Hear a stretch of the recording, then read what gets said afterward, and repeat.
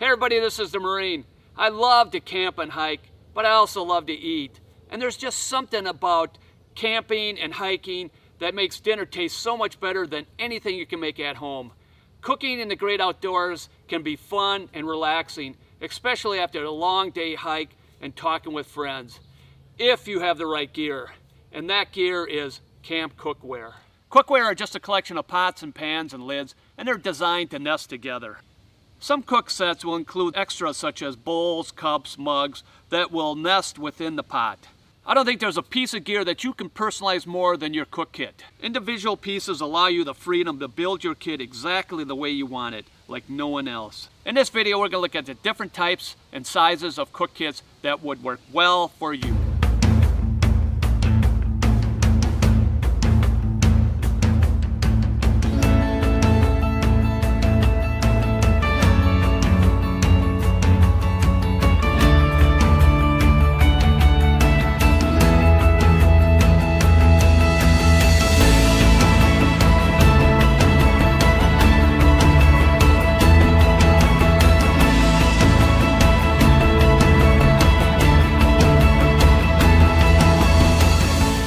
Now the most important part of the cook kit is the pot. The pot is not only for cooking or boiling water, but it's also used for storing the components of your cook kit into one compact, organized, and efficient little compartment. There's four main things to consider when purchasing a pot: material, weight, volume, and non-stick. The first thing we're going to look at is the material, what the pot is made of, because of the material will also determine the weight of the pot. Now there's three basic materials that the cooking pot's made out of: stainless steel, hard anodized aluminum, and titanium. Now stainless steel is the most durable, but it's also the most heaviest of the three. Stainless steel is non-reactive, which basically means that the water or the food will not pick up that metallic flavor, and it's completely non-toxic. Now a hard anodized aluminum or aluminum coated with a non-stick surface is lighter than stainless steel, in some cases lighter than titanium, usually cheaper, less durable, especially when they're made thinner, which would make it lighter. It is perfectly safe and healthy to use until the non-stick surface is compromised. Then unfortunately you'll probably want to replace your pot. Pure aluminum is not recommended for health reasons. Now the last material we're going to look at is titanium. Titanium can be as strong as steel or stronger, but at half the weight. It is also very safe to cook with, being non-reactive and non-toxic, and it's very durable.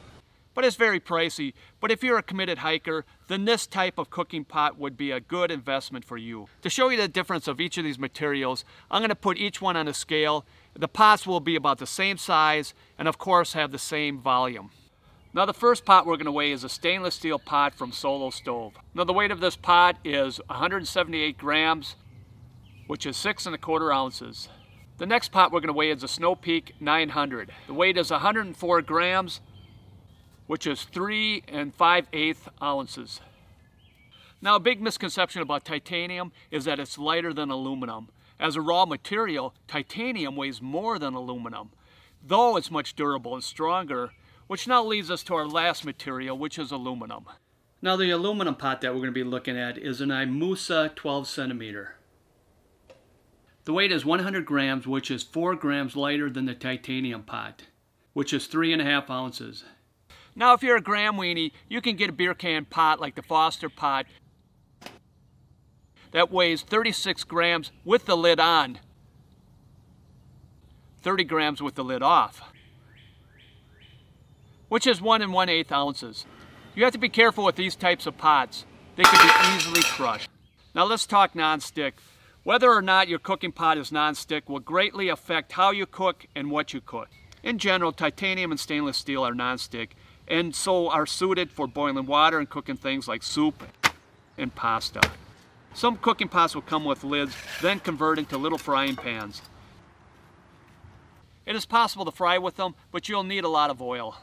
Also, titanium pots are usually very thin, resulting in fast cook times. And also a high likeliness of your food burning if you're not careful. Now the volume of the cooking pot can be very tricky. trying to find the right size for your personal preference. But the good news is there's so many different size pots. For example, some companies like Snow Peak has pots ranging from 1400, 900, or 700 milliliters. And for small pots, you can get 600 and 400 milliliter mugs. But I suggest don't go under 450 milliliters. But the bad news is, with all those sizes, which one do I get? To find the right size pot, you first have to determine how many people it's going to be used for. The average volume for each person is 1 pint, 2 cups, 16 ounces, or 500 milliliters. For an example, if you had 3 people, then a cooking pot that's 1400 milliliters, like the Snow Peak 1400, would work just fine. Then for 2 people, you'd want a pot around 900 milliliters. If it's just for 1 person, then a 600 or 500 milliliter pot or mug would work really well. Another thing to consider is what are you going to be storing inside the pot for packing? For instance, are you going to be storing your windscreen, cup, stove, fuel, lighter, or any other items you'd like to bring will determine the size, which we're going to talk about in a little bit.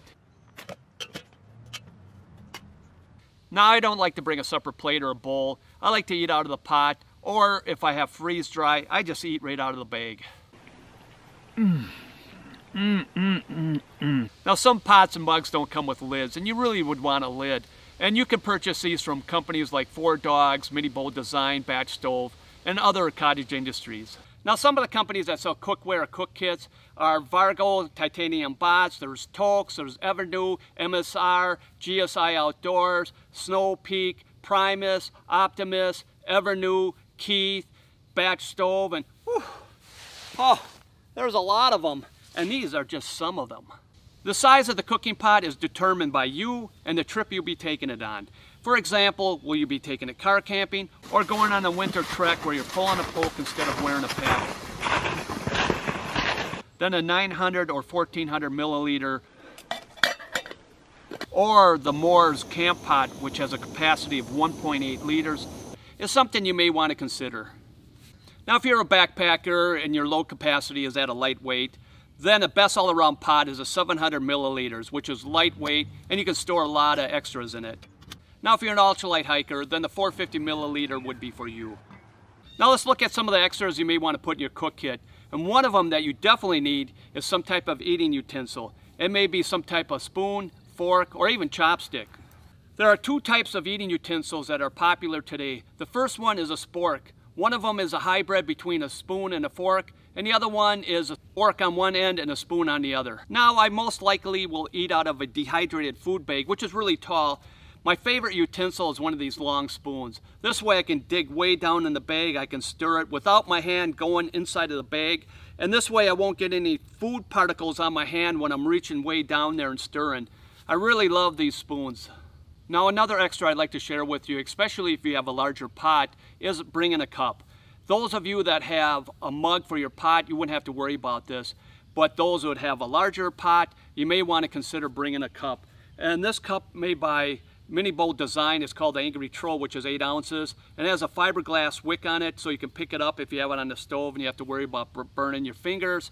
And this one comes in 8 ounce Angry Troll. They have a 12 ounce, and I think they go up to 16 ounce. And also Batch Stove also makes these out of thin aluminum, and this is a 12 ounce cup. Now, for those of you that are using mugs for your pots, there's something I'd like to share with you. It works really great, and it'll take your pots to the next level. And the first item is called hot lips, so you don't burn your lips on a very hot mug.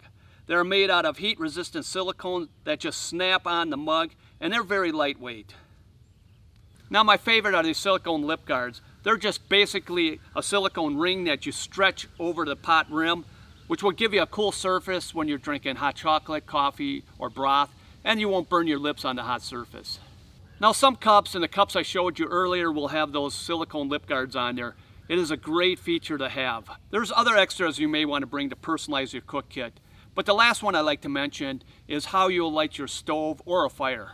There are matches, lighters, or even fire starters, but what I'd like to share with you that has been working great for me is one of these hand torch or torch lighters. They are very lightweight, very effective, even in the strongest wind. They're easy to use, and you can adjust the flame. And some of them are refillable, which means you can have this great lighter for a very long time. Well, I hope this video has helped you decide which cook kit would work best for you. If you have any questions or comments, please write them down below. I'd love to hear from you. This is the Marine. Thank you for watching, and God bless.